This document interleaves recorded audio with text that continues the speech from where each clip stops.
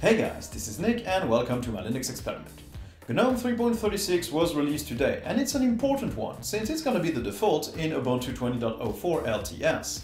The GNOME team has been hard at work providing a simple, stable desktop environment with a few evolutions that I think you'll like. So I think it's time we take a tour at what's new in GNOME 3.36. Let's start. This video is sponsored by Skillshare. Most of you probably know about it, but for those who don't, Skillshare is an online learning community which offers classes on almost every subject. Now, since we're talking about Linux here, you could learn to improve your Linux system administration with this great course that already has 1,000 students. Or you could just learn to use some simple bash scripts to automate your daily tasks. As you might have noticed, I started filming myself a lot more, and I tend to struggle with lighting. My videos are often too dark or with artifacts that I need to correct after the fact, losing quality, losing frame rate. It's not great. And I've been following this film lighting class on Skillshare, which is going to help me make better use of the tools I've got to get some better lighting and better quality videos. Skillshare is very simple to use and affordable. Your basic account is free, but to get more classes and to be able to download them and view them offline, you can sign up for as little as $10 a month. If you want to give it a try, click the link in the description below. The first 500 subscribers that click on the link will get 2 months of free premium subscription so you can explore your creativity. The desktop. The GNOME Shell has been touched up a bit. The system menu, the settings, lock and power menu are now listed in a menu instead of in buttons. Not a big change, and I prefer the previous appearance, but at least the suspend option is always visible. The clock notification panel has been revamped to be more legible and give more space to the various elements it displays. Everything is now displayed in a card to get more separation, and icons have been made bigger to be more legible at a glance. If you have media controls, you now get some hover effects, which don't seem like much but add more interactivity to the desktop. The Do Not Disturb toggle was already present, but it's now much more accessible directly from the clock notification panel. This card-based layout is also present in the search results. Every category is now located on its own card, so you can parse the results more easily. GNOME 3.34 introduced the ability to create application folders in the app grid, and this feature has been improved, mostly performance-wise. The animations are more responsive and should be a little bit more legible. All app folders will now open centered, to make them more predictable to use and easier to rename if you need to. The dialogues that the shell generates, such as the password prompts, have also been unified. They won't display icons anymore, they will display more helpful subtext, and they will always appear centered, since there are important actions that require your attention. In password dialogues, you can now click the eye icon to display the password you've entered and make sure it's correct.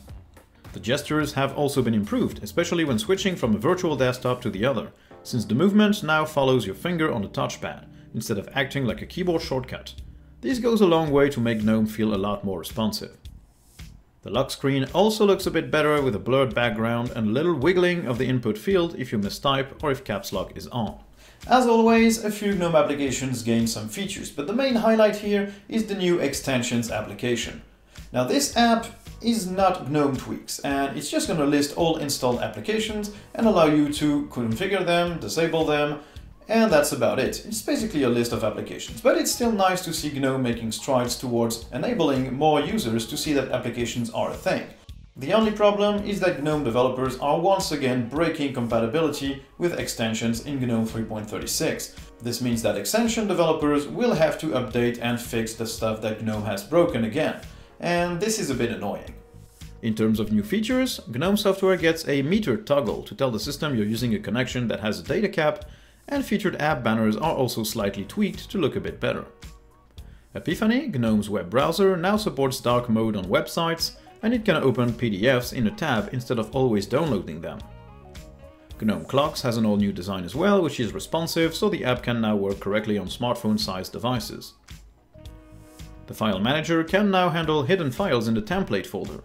You could, for example, create a .htaccess template or a .gitignore file and put it in there. Once you use the context menu, these files will now appear in the new document menu. Files can now also handle moving and copying operations on Google Drive, so using that as extra storage should now be a lot simpler. Something a bit more rare, GNOME 3.36 will switch up the recommended applications this time around. Shotwell has been replaced with GNOME Photos, Rhythmbox was replaced with GNOME Music, and Evolution was replaced by Geary and GNOME Calendar. The distributions shipping GNOME will still get the last say on what will or won't ship by default, obviously, but we can expect distros willing to ship as pure GNOME as possible, like Fedora, to follow these recommendations. Now, I honestly don't mind having Evolution replaced by two separate programs, since GNOME Calendar and Geary are capable clients, and I don't think many people will use desktop clients anyways. GNOME Music is okay compared to Rhythmbox, but GNOME Photos is not on par with Shotwell, I think, and GNOME Photos really needs to make some strides in terms of UX and features to be able to match Shotwell, so I'm not sure about that decision. Finally, the settings have underwent their usual revamp, with all network connections being grouped under Network and Internet, and the Details subsection has been removed entirely, which should limit the number of clicks needed to access some settings. The About page also shows a bit more information about your system. Now to conclude, GNOME 3.36 is an improvement and polish release mainly. There is nothing groundbreaking here, but it's good to see the GNOME developers making moves toward extensions and allowing users to discover that these exist and configure them more easily than having to install a dedicated GNOME Tweaks application. Still, extension developers will still have to fix what GNOME broke again, which is compatibility, and as long as GNOME doesn't provide a stable API to use extensions, the situation is not going to improve. And since the GNOME developers tend to offload the features they don't want to include in their main desktop environment to extension developers, they're gonna have to fix this at some point.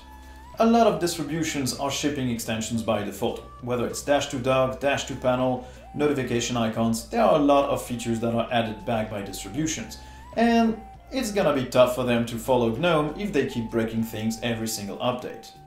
Now, users that didn't like the GNOME workflow or look and feel won't be swayed by this new release. It's an incremental improvement, and they're still not gonna like GNOME. Users that love GNOME will love it even more, with the new speed improvements, the app grid improvements to create folders, the multi-touch gestures on Wayland, the new revamped settings which are better laid out, the options to launch applications using a dedicated GPU.